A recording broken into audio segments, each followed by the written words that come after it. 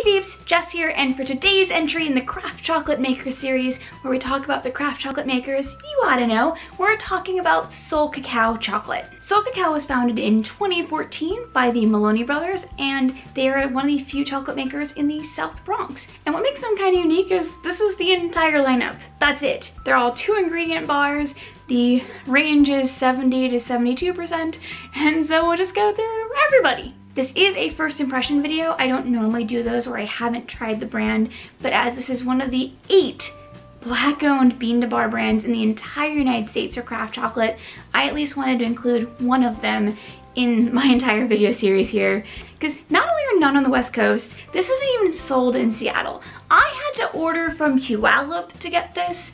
Puyallup, a town so small that it's mainly known for the state fair. Thank you Trove Provisions for even carrying these. I'll include a link to them below so you can get them. But let's try some chocolate. First, we're gonna start with the 72% Madagascar because it's the only 72. The other two are 70% bars. And even before we get started, I just want to talk about how pretty the artwork is. It looks like it might be watercolor, just really nice. This is from Atkinson's farm in Madagascar. Most of the chocolate from Madagascar comes from this location. It has very classic red berry notes like cherry and raspberry. Nice. We have a golden ticket. It's not a big bar. Like most bars weigh about this much. It's a 50-gram bar, but it feels very small. So I do like that it's broken into 12 pieces. That's a nice setup for sharing. Smells super woody. Bit worried. We've had a bit of a melt issue this week, so I'm a little concerned. Cheers.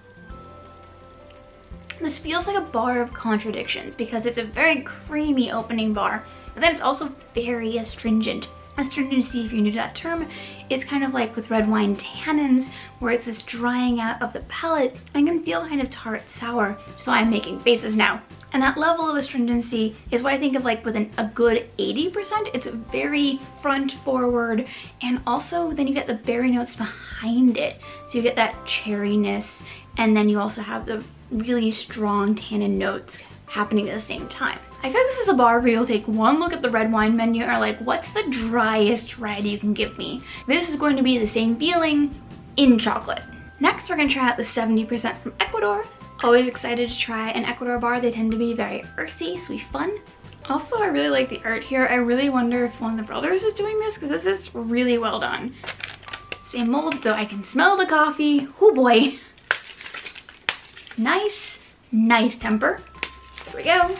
That is the sound you want to hear from a 70%. So I'm getting like a chemical note, but a lot of like whiskey funk. If we're gonna be really snooty, it reminds me immediately of there's this bean from San Martin. I'm probably mispronouncing that. That gets like this very whiskey fermented funkiness that I don't necessarily associate with Ecuador, but I am intrigued now. Cheers.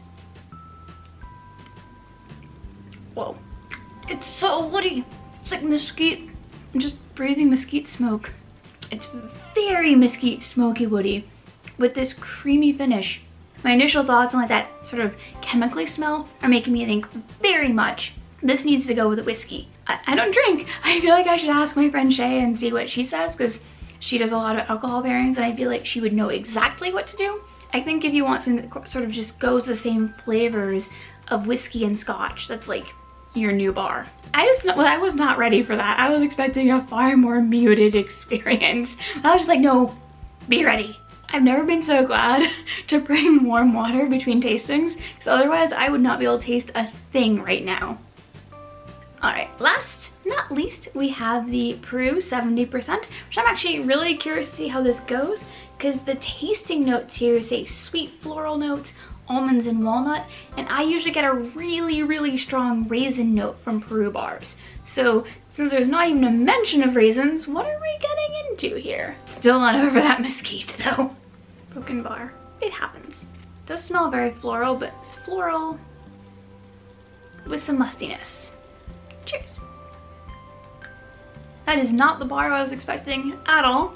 There's bitterness, but also this lovely floral overnote. And I got a fair, like a wash of what I consider to be the red winey, raisiny notes I associate with Peru. A lot happened, and it was also very fast. Unlike the intensity of the Ecuador, this is more like boop, boop, boop. I feel like if you want something that's a bit more subtle but still has a lot going on that you kind of think through, the Peru is the bar for you. I kind of want to have it with a green tea. Like, I feel like a jasmine might actually be really fun to offset that floralness and intensify it. Or maybe even something delicate like a silver needle, just bring that really light flavor into the combination. Yeah, it feels like it's just like a good green tea bar. So those are some of my thoughts on Sol Cacao. I would personally like to see a bigger lineup from them, mainly because I'm an inclusions geek and I like my chocolate with stuff in it. And so if they took, say, that lovely Ecuador bar and maybe added some cacao nibs, I could see that being really good. And with that, I'd love to hear from you in the comments. Have you tried Sol Cacao? What did you think of them? Or do you have a recommendation for a brand you'd like to see me cover next? I have one on the docket, and it is literally the most expensive bar of chocolate I have ever bought. And with that, I will catch you next time. Later! If anything, try the Ecuador. That is one of the most amazingly intense bars out of left field I've had in some time. That was really fun. Thank you, Sol Cacao.